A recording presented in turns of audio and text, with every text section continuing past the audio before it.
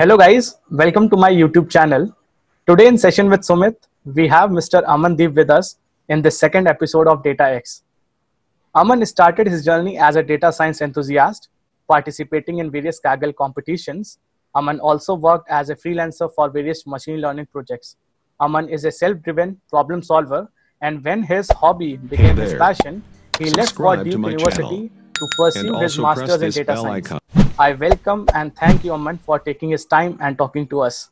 Thanks, Amit. Thanks for having me.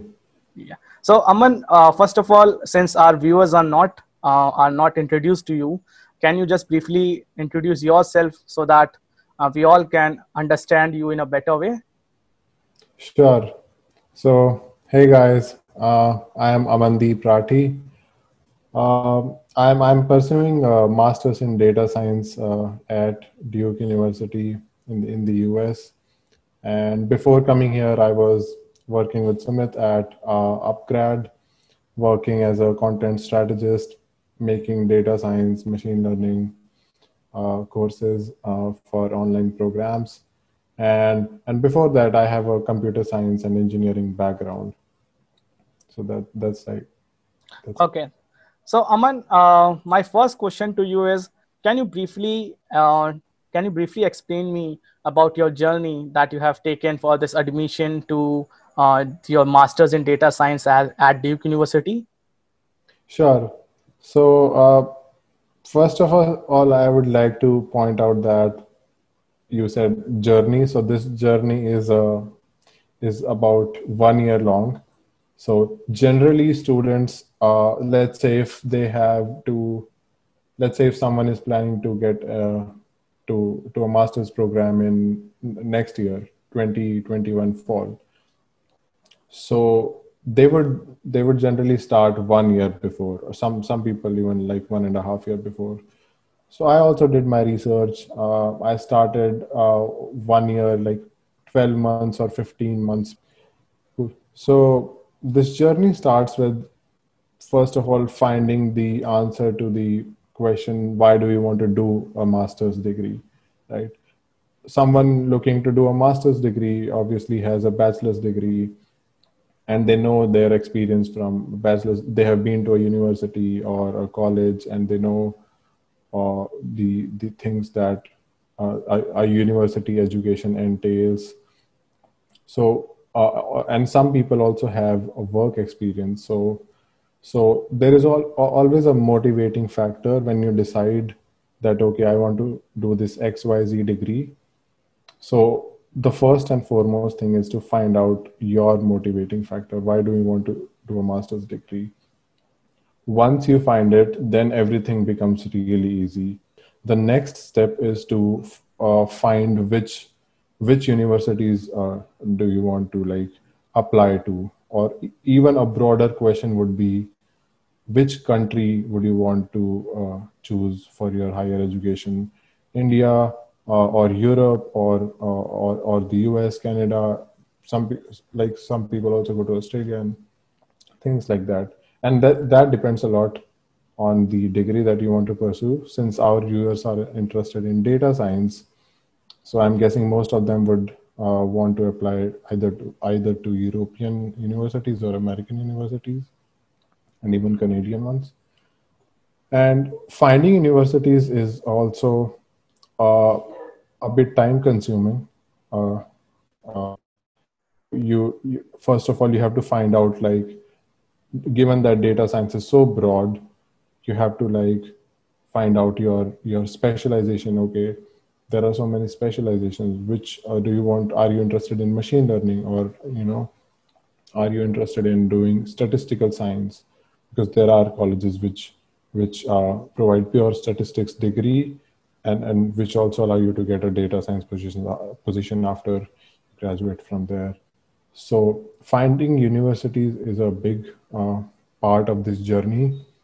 I would suggest first, and also one big part of finding universities is what kind of financial background do you have, or not background, but what kind of, do you want to pursue your master's degree? Because we all know that American universities are really expensive, and and the European ones are not as expensive as the American ones. So that the expense factor also plays a big role in choosing your colleges. Personally, I did, when I was choosing my college, I only thought about doing a master's in the US because I knew that data science opportunities are much more richer in the US than in India or even Europe or in any other part of the globe. So once I had US fixated, that okay, I want to do my master's degree in the US, I researched on okay, which, because data science is closely related with computer science and stats and maths. So I looked at okay, which are the top universities in stats, maths, and CS, and also whether my background, whether I am a viable candidate for those universities, because I had to be realistic. I wouldn't like want to apply to the very best university if I am, say, like from a mediocre or low tier university.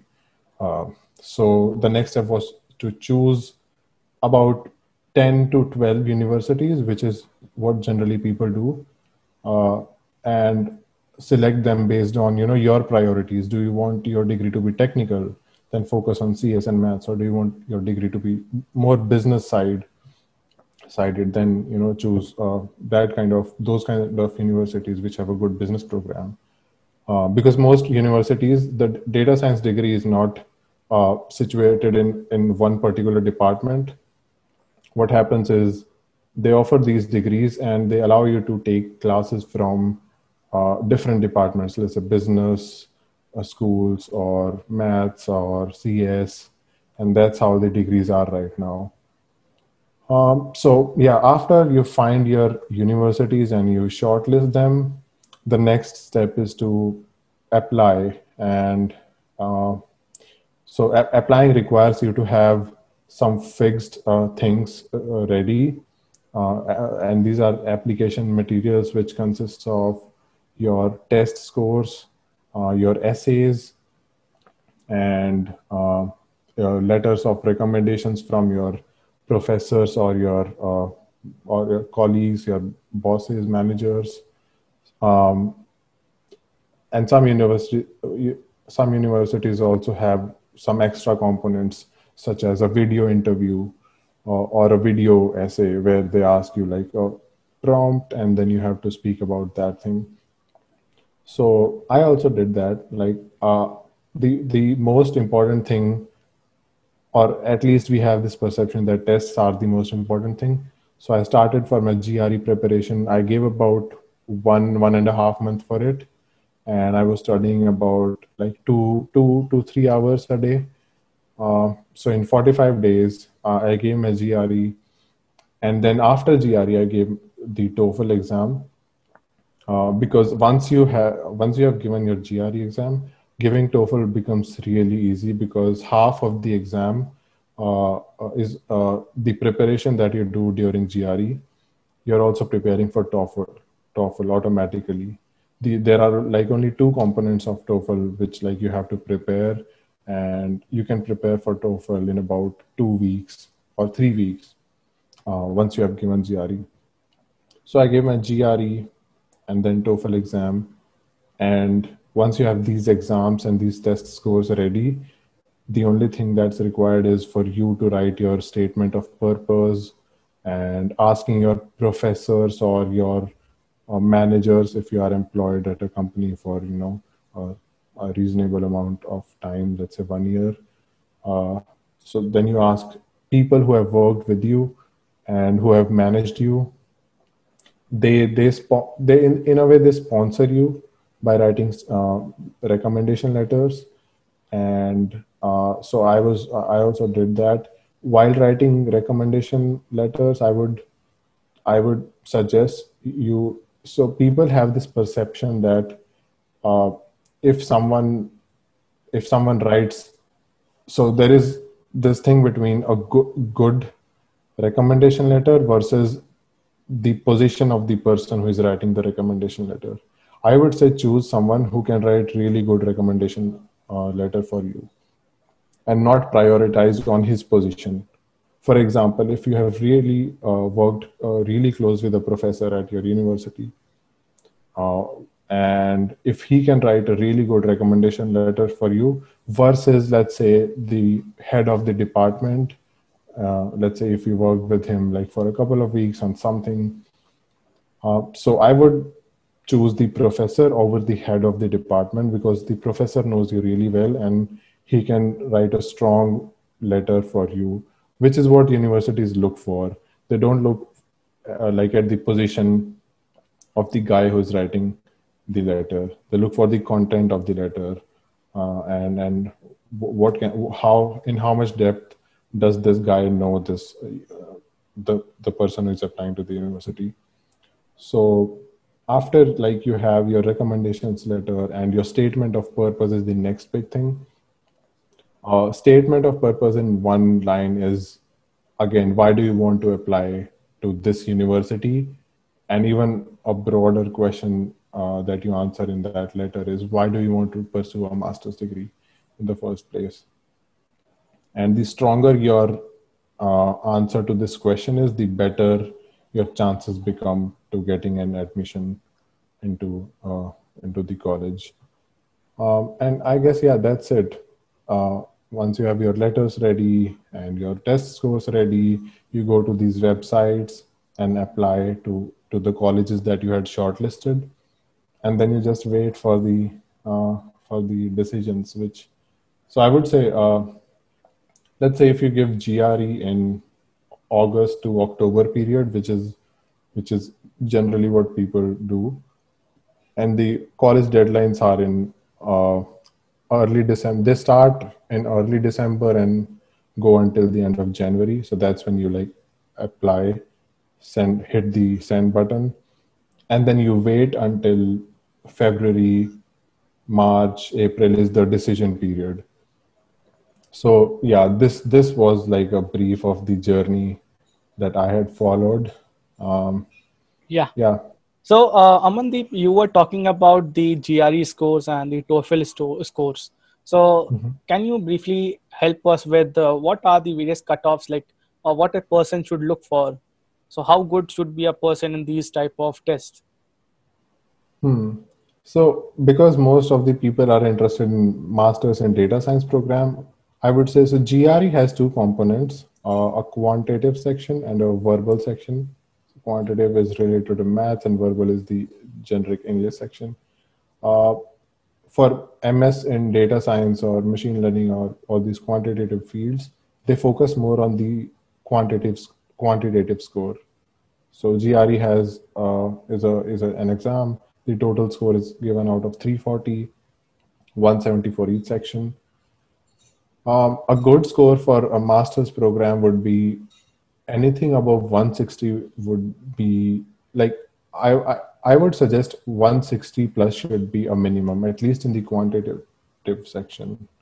And the more, the better in quant section.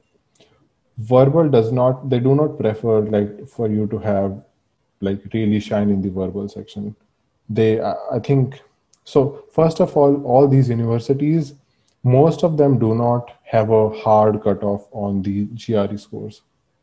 And if you go to their websites, they will, if they have a hard cutoff, they will mention it. Most of them don't. So, but still, like a mental cutoff, like there are scores which are considered good or bad. So in verbal, I would say anything above 155 will be good enough. So you won't be denied an admission if you have 155 plus, if you have a good quant score and if your other like profile is good. So yeah, 160. If you're looking for hard numbers, 165 plus in quant and 155 plus in verbal should be like a good score in GRE. TOEFL has hard cutoffs. So each university mentions what is the minimum score that they require, the minimum overall score, and some universities also have a minimum section-wise score. So TOEFL has four components: reading, writing, speaking, and listening. So they each section is out of 30. So they can say, let's say, okay, we require you to have 25 plus in each section. or so the total test is 120. So they can also say 100 plus is our cutoff. But TOEFL is also easier once you have given GRE. Uh, yeah, so those are like the cutoffs and the tentative good Okay. scores. So Aman, talking about the opportunity. So once I do masters from a foreign university, considering Duke University, and if I Hey there. pursue some online Subscribe distance to my channel education and sitting in also India press this itself, bell icon. what are the difference like if I do a online degree? Because currently there are various online degrees that are floating around, and there are most of the education like universities, those who are offering these online degrees. So is Yeah. pursuing an online degree better, or whether we should go and do this degree in person? Yeah. So, yeah, if you compare an online degree versus an offline degree, in an online degree, first of all, employers don't trust an online degree as much as they trust an offline, like an on-campus proper university degree. And the reason is because in an on campus degree, you have a lot of peer support. You have your professors and people who want to do research later in their lives. There is no point of doing an online degree. So people who are interested in research obviously can like put an X on an online degree because it won't lead them to anywhere. Uh, People who want to advance in their careers, online degree is a good option, especially given that online degrees are cheaper as compared to on-campus degrees. Then they also have to think about what are the career opportunities that they will get after doing these degrees. If you do a degree in the US, you have an advantage that you can get a job in the US. And the scope of data science is much more broader and is much better, I would say, than in India.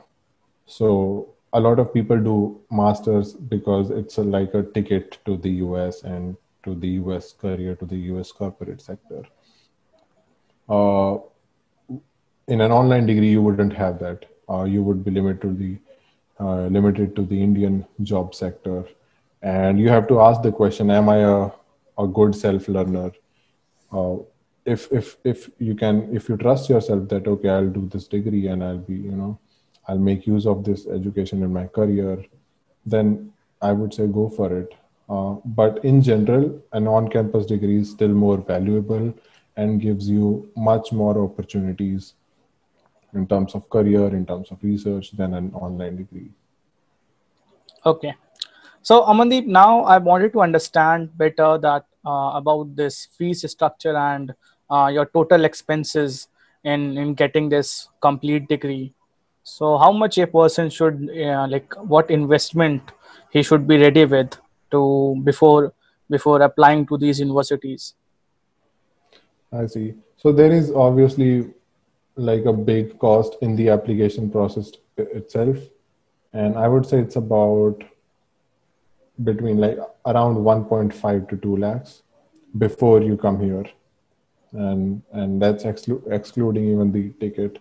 So GRE and TOEFL, these are expensive exams, like 15,000 rupees each, and then applying. Let's say if you finalize 10 universities, applying to each university is about 10,000 rupees. So yeah, about 2 lakhs rupees. You spend that only during the application process. And then obviously there is the university fees, which masters generally costs between 40 to 80 lakhs. It's a really broad range because there are public universities and there are private universities. Private ones are obviously expensive. My university is private, which is why it's expensive, and it's around that 80 lakh mark for 2 years. Yeah, so that's like the fee structure. But then you also have scholarships. Uh, Public universities offer much more. They have a bigger like pool of scholarships than private universities, and scholarship are like of different types. There is a need-based scholarship where if let's say in some universities allow you to write a letter to them in your application, if let's say you feel that you would need a scholarship, and if you can't attend that university without a scholarship. So there is a need based scholarship component. Then there is what I call as a profile based scholarship. Once you have an admission, you can ask the university that, okay, I can't, I need some sort of scholarship because I have an admission from this other better university. So it's the same process when you have offers from multiple companies and you negotiate your offer. Hmm. So universities do that because they want to have that better student. If they know that, oh, this student got admission into that much more reputed universities, it's better for us to have him. uh, yeah, we'll reduce your fees, but come here. I have a guy in my class who had an offer from Stanford, and he's studying for free here because this was a new program and they wanted him. Because a university, uh, uh, I mean, students are what make a universities, and when they go out, the reputation of the universities depend on the how these people do in their corporate lives, right? So there's like need based versus profile based, and the story doesn't end here. After you come to the US, you can get there are various opportunities to do jobs on the campus. Broadly, there are two types. There is teaching assistantships, where you help a teacher teach a course, or you grade and stuff like that. But there is this other position, a research assistant, where you help a professor in his research. So you are like sort of an employee to this employer, and your employer is this professor. And what happens in this, so this is called an RA, research assistant. If you get an RA in a public university, most of the time your fees for that entire semester, or as long as you work as an RA, is waived off. And on top of that, you get a stipend. So it's sort of like a PhD. You become like a PhD student. So that's a big advantage, which also which is why a lot of people consider public universities on like over private ones. Mine is a private, so even if I get an RA here, they won't waive off my fees. But I know a lot of my friends have their entire 2 years of fee waived off, except for the first semester, because first semester generally goes in finding these jobs. So they get their fees waived off from their second semesters onward, which is which makes a big difference. Let's say if your degree is 50 lakhs, they bring the cost down to 10 lakhs. If you're three, because you also get a stipend, so your living expenses are waived off in a way, and you don't have any tuition. So yeah, Okay. that's yeah. So you talked about various on campus jobs. Now, if I'm looking for a teaching assistant job, so like, do I need to have something, like, do I need to qualify it, or do I need to basically do something for getting this job? So how Hmm. easy or how difficult it is to get this job? Because once I get into that university, I'm definitely looking to work for any kind of these jobs, because I need to manage my expenses. So how Right. difficult it is? So for a teaching assistantship job, the only thing that they care about is how well have you done in that course in your past, let's say undergrad or in the same program.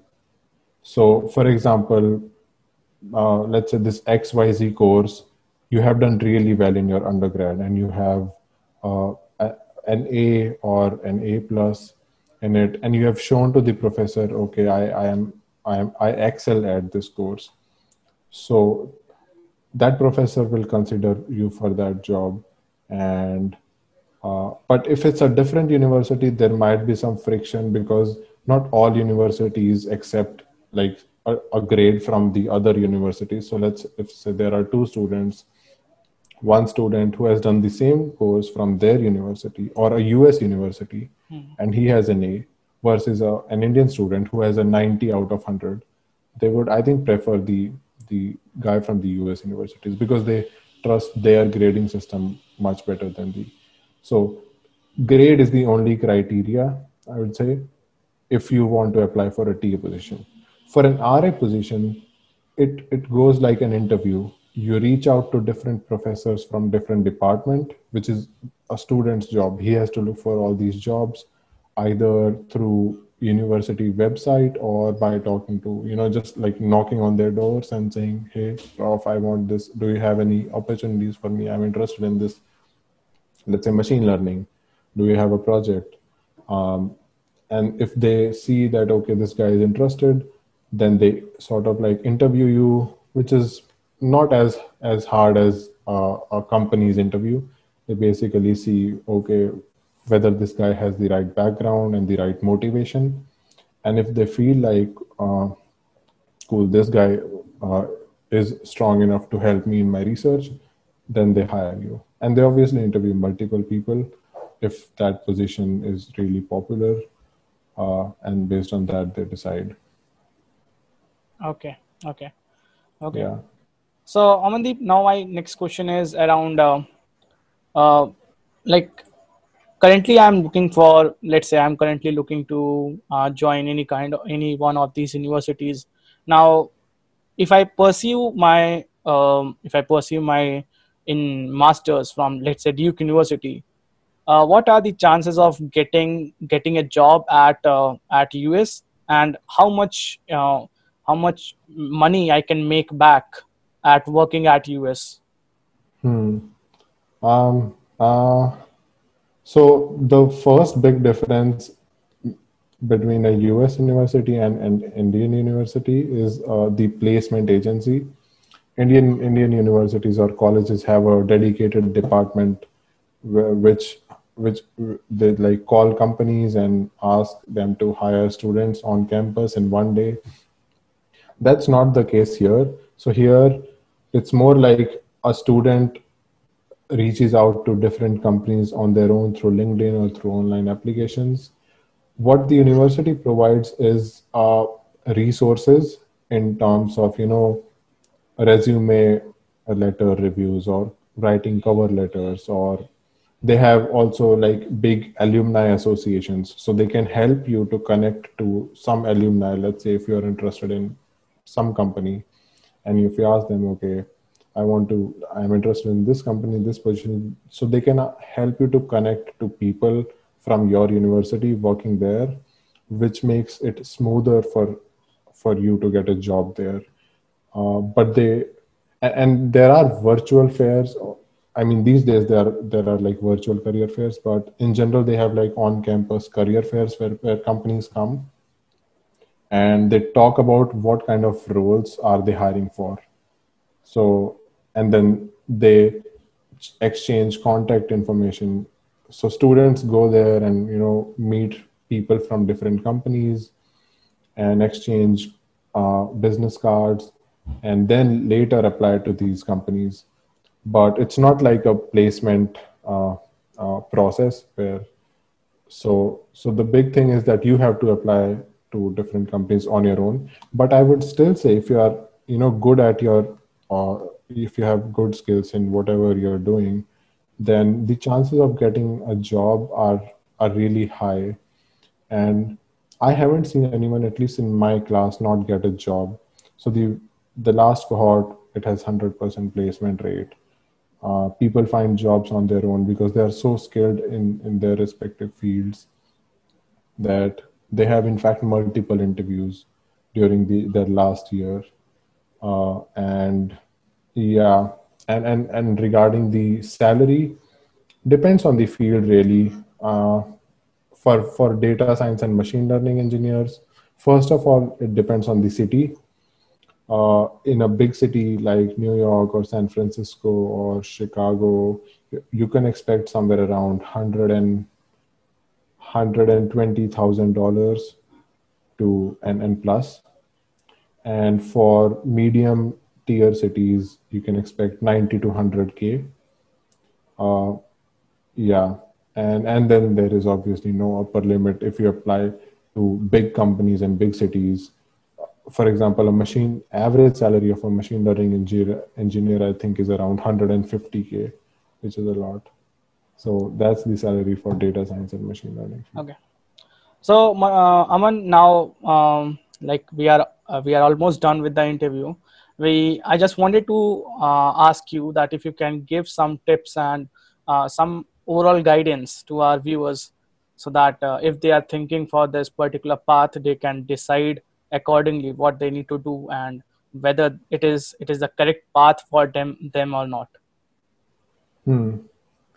Uh, I would say so when you asked me the question of, how was your journey, the very first thing was to answer the question of why do an MS, why do a master's degree? I would say that is really, really crucial.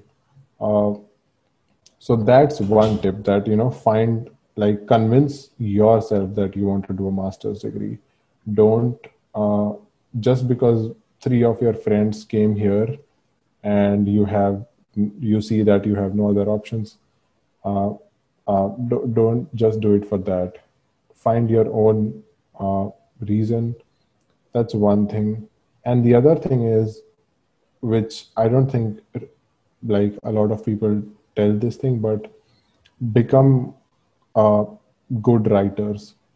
So the writing process starts during your application process itself. You write your statement of purpose. You also write your resume, uh, and uh, and once you come here, and you all these jobs that you talked about, research assistant, TA, they require you to either write emails, and convincing emails, not just, hey prof, I want to do this job.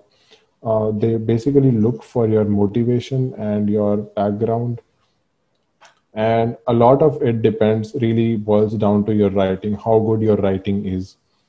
I would in fact say, let's say a guy who has a really good profile but a very mediocre writing, versus a guy who has like an above average profile but really good, like exceptional writing.